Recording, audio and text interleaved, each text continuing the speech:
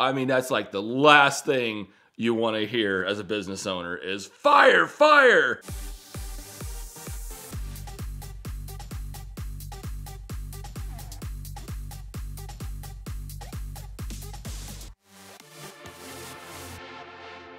Whenever you have a business, you're always going to have accidents and incidents. I can think of a couple that immediately come to my mind that pretty much pop to the top. Basically, when you make the news with the fire department's highlight reel, that's not a good day. You know, it's just a calm day at Euro Asian Auto, and we're trying to do some spring cleaning and trying to clean up the yard a little bit. And there was just like a size of two little storage set about the size of 2 outhouses put together. I mean, it was just small. And so I told the guys, I said, hey, go tear that down. You know, we don't really need that anymore. Pretty simple task, right? You know, you'd think it should be no problem. I could send a couple of guys out there, and I'm at my desk, and just a calm spring day, little windy, but you know, but just a pretty nice spring day.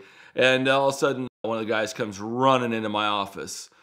We got a fire, we got a fire. And I'm like, I mean, that's like the last thing you want to hear as a business owner is fire, fire. I'm like, oh crap. And I run out there. And so these geniuses had decided this little wood shed, instead of just breaking it down physically and tearing it down, let's burn it down. I don't know where they got this idea. I mean, you know, it's nothing that I would have ever had anybody do. They start the fire, and of course, I've got cars stacked on racks, salvage cars. So, you know, we've got these things just double stacked, double sided, and just long rows of cars. How we store cars is, you know, cars come in and we disassemble certain amounts of the car.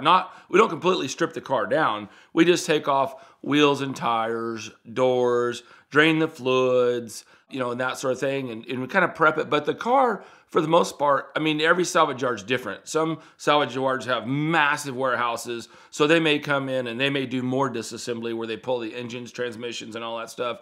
We're a pretty small yard. We're pretty tight on space. So, you know, we just pull off stuff like I said, doors, wheels, you know, we leave the hoods on, we leave the engines in the car. If you get a car with a bad engine or bad transmission, you know, when you sell one, then you break it down, and you know, if you sell the engine, then you put the transmission on the shelf. But if I pulled every single component out, I wouldn't have any room. Plus, it takes a lot of labor and man hours. You know, we may get a car in where it had 200,000 miles on it, and you know, you part out a lot of the car, but you know, it came in, had a bad motor, and the transmission had 200,000 miles. You know, you end up scrapping the car, never even pulling the drivetrain out of the car. You pull pieces off the engine, alternator, starters, compressors, stuff like that. But understand, cars, people don't think about, oh, car's a metal thing. Well, there are so many combustibles. Even if you take fluids out of a car, everything in the car you've got, well, the tires are off the car, but all your plastics, all your interior, you know, plastics, they're made of petroleum. You know, they are extremely flammable. You've got all your wiring, your insulation, your fabric, your upholstery. These things are kindling boxes, basically. This building is literally on the south end of the cars. Of course, we've got like a 20, 30 mile an hour south wind going. So I go out there and I literally see this building on fire and the car next to it catching on fire. And I realize immediately that, I mean, this is point of no return. There's nothing that we're going to do with a fire extinguisher. So I run back inside the office and I call 911, you know, fire department. It's such a bad feeling when you're just helpless and your stuff's on fire. Because not only do I have these 2 rows of salvage cars, but I've got cars in the aisles between the racks. If you've never seen a car fire, it would maybe surprise you because they burn very well and very hot. And stack them on top of each other, well, that's pretty much a recipe for a forest fire. I go back out to the yard and to kind of assess, you know, like where we're at. And I mean, it's just going up like kindling. I mean, cars are I'm just watching this whole row of cars go up in flames. And the fire department pulls up on the back side of the business. And, you know, it's not the easiest thing to get a hose into a fire truck, into a salvage yard through the back gate. So they couldn't even do it, had to run hoses. So I run out the back on the back of the street. They get their fire truck hooked up, and they're just like fumbling and bumbling around. I mean, it's like I'm looking and it's just like the clock is ticking and just everything's on fire, and it's just kind of like the Keystone Cops back there at the fire truck. You know, they can't get stuff hooked up. You know, and I'm just watching this, and it's just this helpless feeling.